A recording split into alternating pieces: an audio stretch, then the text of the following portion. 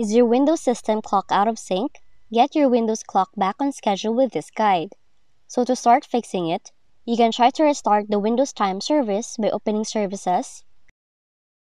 Locate Windows Time Service, right-click on it, then select Start if it has not started yet, or you can also click Restart.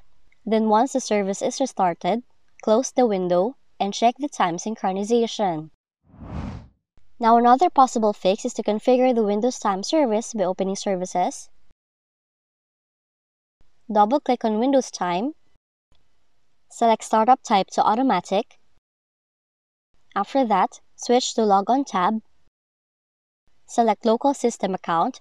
Check the Allow Service to Interact with Desktop option. And once done, click Apply, then select OK to save the changes.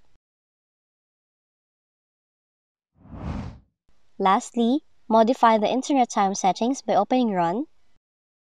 Type in the following, press Enter, switch to Internet Time tab, click on Change Settings, check the box next to Synchronize with an Internet Time Server, select a different time server from the server list, then click Update Now to sync your PC with all the selected time server, and after that, close all windows and restart your computer.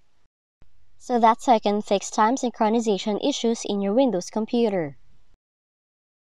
If you found this video helpful, kindly like and subscribe. You may also click and turn on the notification bell so you can be notified from whenever we release new videos.